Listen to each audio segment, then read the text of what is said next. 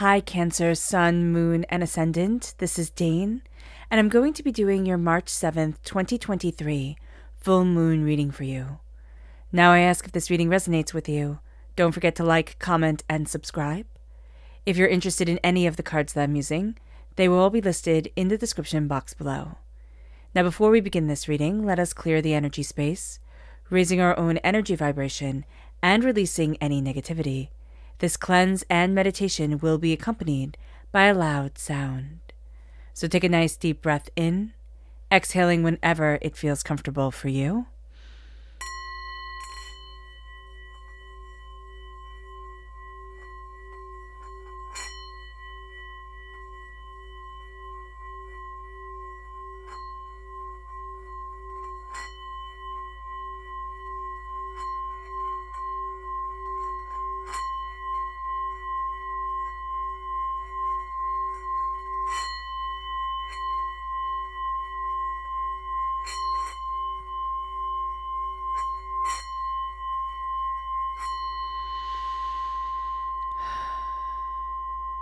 Releasing all negativity from the body like storm clouds. Letting yourself feel calm, centered, and at peace as we enter into this safe and loving space. So let's see the energy that we need to be mindful of during this time. Angels and spirit guides, show me clearly. Guide this reading and show me clearly, angels. This is the Death card, so this is Scorpio energy. There can be lies around us. Somebody, it's not necessarily lying to us, but they're not showing us the full truth, or they're not showing us who they truly are. They're secrets. So just be very aware of this. There is also a sense with the Death card, a resistance to transformation. There's a new step of our journey we need to be taking, or we need to be walking down. And there's a sense that we don't really want to. It's kind of like, no, I want to stay as it was, or as it could have been. And Spirit is really saying here, no, it's time for that transformation to really move us forward in our lives. So let's see the message from Spirit. Angels and spirit guides, show me clearly. Guide this reading and show me clearly, angels. Here we have gratitude, really embracing an attitude of gratitude, you know, that sense of saying thank you to the universe, saying thank you to divinity and ourselves and what we are creating and what we are cultivating in our lives. Instead of feeling overwhelmed and as if there isn't, there's a real sense here of embracing the beauty that is and embracing the power that you have. And that's going to transform things. So let's see what the tarot has to say. Angels and spirit guides, show me clearly. Guide this reading and show me clearly, angels and spirit guides, angels and spirit guides, show me clearly. Guide this reading and show me clearly, angels and spirit guides.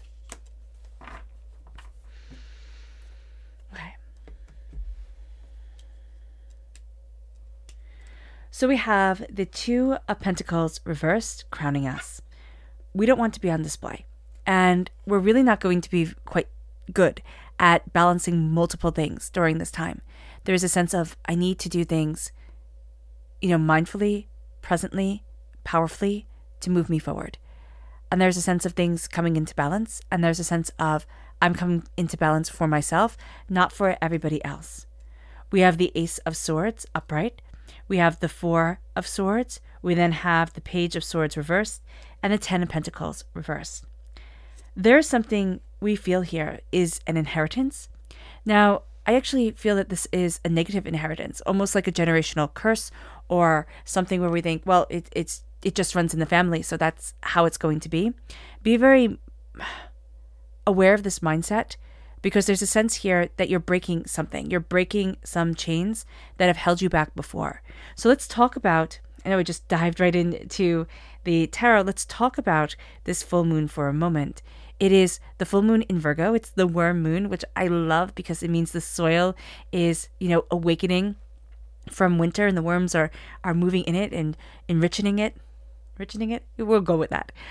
And there's this real sense with this Virgo moon. Virgo is about us connecting with ancient wisdom. Virgo is the ancient wisdom keepers of the earth.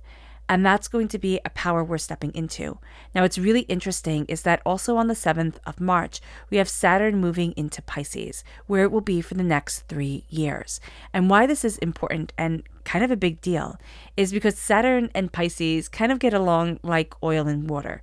So just be very aware of this, with the sense that Saturn likes structure and limits and, time, and for us to be patient and, top-down structures, logic, traditions.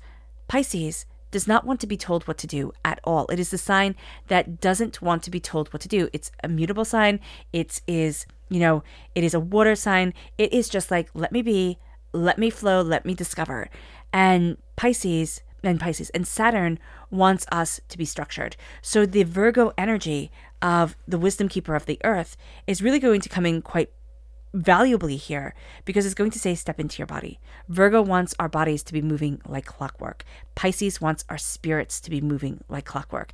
And Saturn wants us to have the structure to put it all together, and execute things beautifully.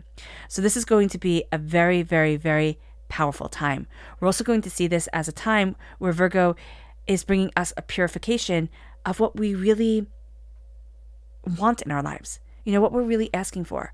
There's not a sense of a purging of like a purification in our lives. Like, oh, I'm going to clean out the cupboards, or, oh, I'm going to, take this course, or, maybe walk down this path, or maybe look at this. It's like, no, I'm restructuring my whole entire existence.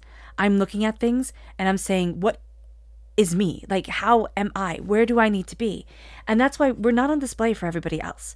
We're really not. And we're not really into balancing things and juggling things that don't make sense for us, that don't hold time or space for us. And that's why here we're cutting through a lot of the nonsense that we thought, well, it's just always going to be this way, right? I'm always going to be stuck. I'm never going to be prosperous. I'm never going to be able to move ahead. And that's where divinity is handing us the gift from God's source spirit, however you see the divine, the universe, of the Ace of Swords, cutting through doubts and fears and negativity. Really being able to move forward in clarification of where I want to be, of where I need to be, of what's important to me. We're finding our voice. We're asking questions we've never asked before. Or maybe even saying things like, wow, I'm not happy with XYZ. And this can be pretty big for us. For some of us, it's what we've always wanted. We always talked about this. And now we're saying, it doesn't really make me happy, or I feel like I've lost myself. And we can be saying this to a close, confidant. We can be saying this to a therapist. We can be saying this to even ourselves, admitting it for the first time.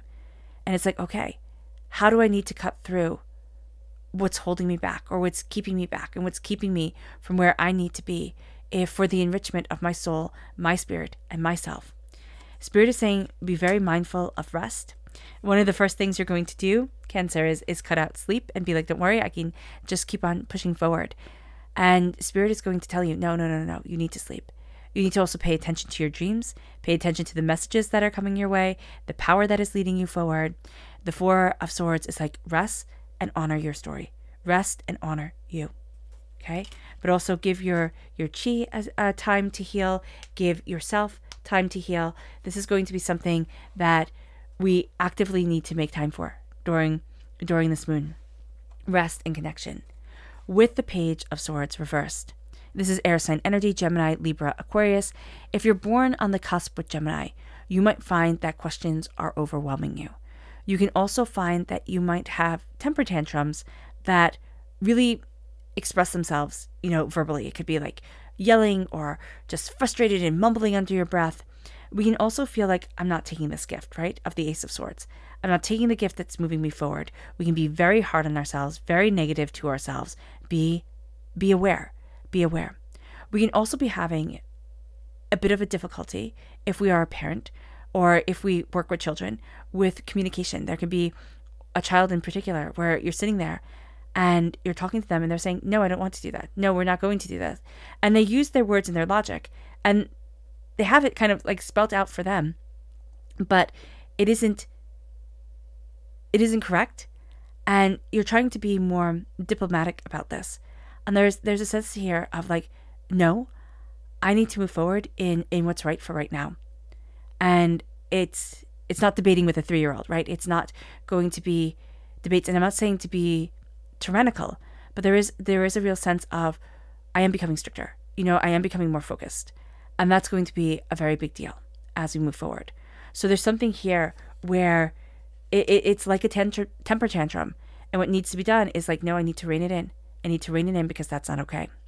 It moves us to go deeper into what the moon, well, let's see what the moon is saying. Angels and spirit guides, show me clearly. Guide this reading and show me clearly. Angels and spirit guides, angels and spirit guides, show me clearly. Guide this reading and show me clearly. Angels and spirit guides. Angels and spirit guides, show me clearly. Guide this reading and show me clearly. Angels and spirit guides. Angels. Oh, can you see that? No. Okay, let's pull it up. Angels and spirit guides. Angels and spirit guides. Now remember, Karen, I don't think I said this, but Virgo is, the full moon is 6 degrees in Virgo. And why this is important is this is the 6th of the 7 moons that are, not 6 degrees, 16 degrees in their sign. And this is important because the 16th card in the tarot is the Tower. And there is a powerful energy here, and it has been for the last, now it's this is the 6th moon, so the last 5 moons, right?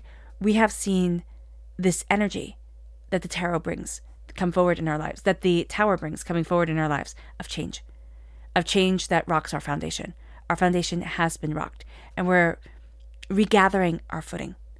With the 2 of Pentacles reversed, we have purity, and then we have the new moon in Aquarius reversed, which says bring love into the situation. We need to embrace the purity of spirit for us. What do we want to create? What do we want to cultivate? We're having a hard time bringing love into the situation because we're having a hard time balancing ourselves, balancing where we want to be and where we need to be. It moves us with the Ace of Swords. We have creation reversed, and then we have the South lunar node, which says don't let your past hold you back. And that's what's stopping us from creating what we want to move forward in. There is a sense here of, as we're cutting through doubts and fears and negativity, we run up against this roadblock in our creation, in what we want to cultivate and how we want to move things forward. And it brings us to this place where we need to remind ourselves we're not ruled by our past. We are the moment, and we're stepping forward. And we can only be in this moment. We can only be in the now. If it's like only these 2 hours I'm thinking about, only the next 2 hours I'm thinking about, that's going to be very important. It moves us to the 4 of Swords, assessing reversed, and then the new moon in Virgo, which says a time to give rather than take. Virgo is all about coming into the body. It becoming aware of what we need and what we want and how to get our bodies to work like clockwork.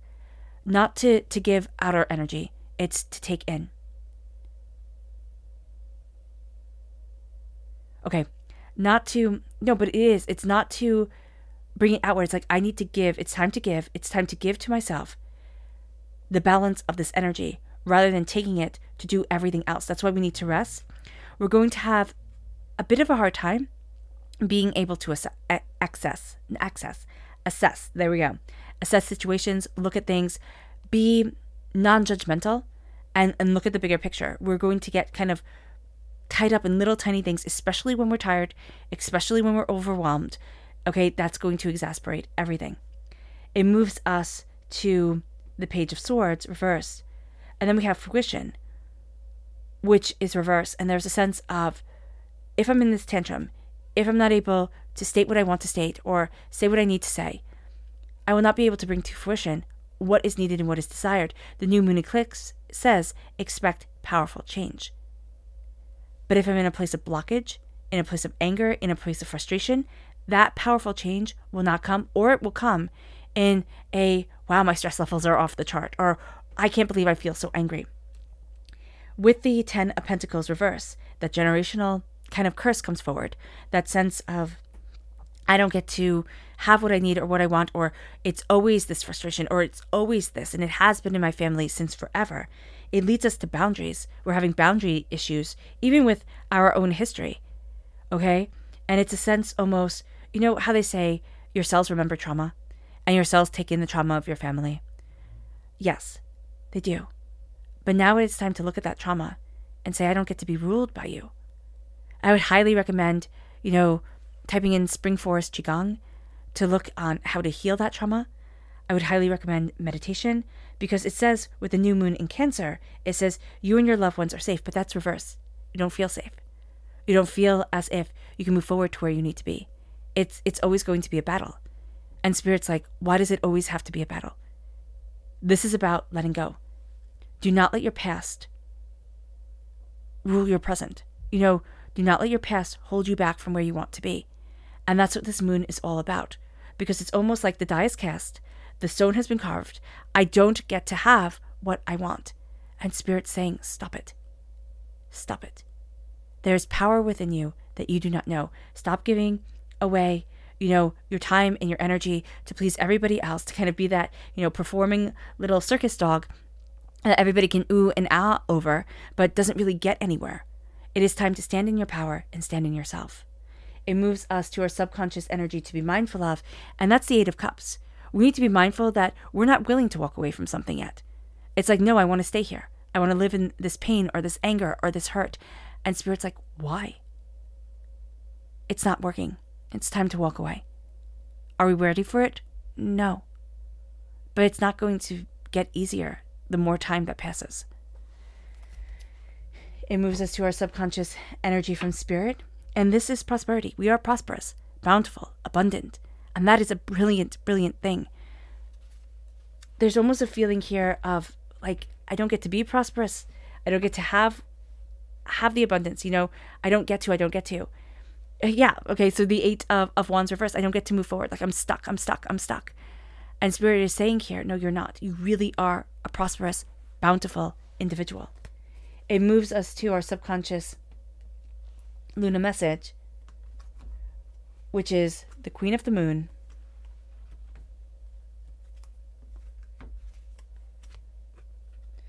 and Gemini reversed. The new moon in Gemini. And it says communication is key. We're having trouble with that. And yet we have sovereignty. And yet this moon is empowering us. It's emboldening us. It's breaking down barriers. But we're having a bit of difficulty at times really stating, really communicating what we want, even to ourselves. All right. All right, Cancer. I hope this reading has resonated with you. I wish you nothing but light, love, peace, and happiness. May harmony always be with you. I am sending loving, healing energy to each and every one of you. I love you all, and stay safe.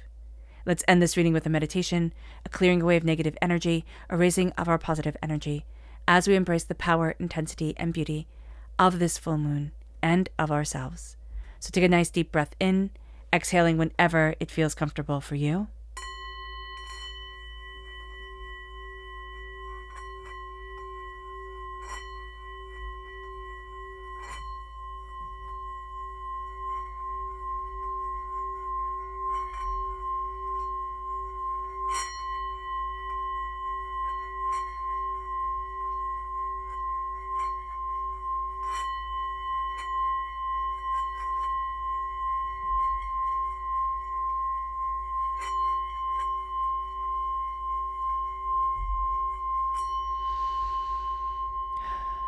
May you move forward in peace and in harmony, Cancer, and may you have a blessed moon.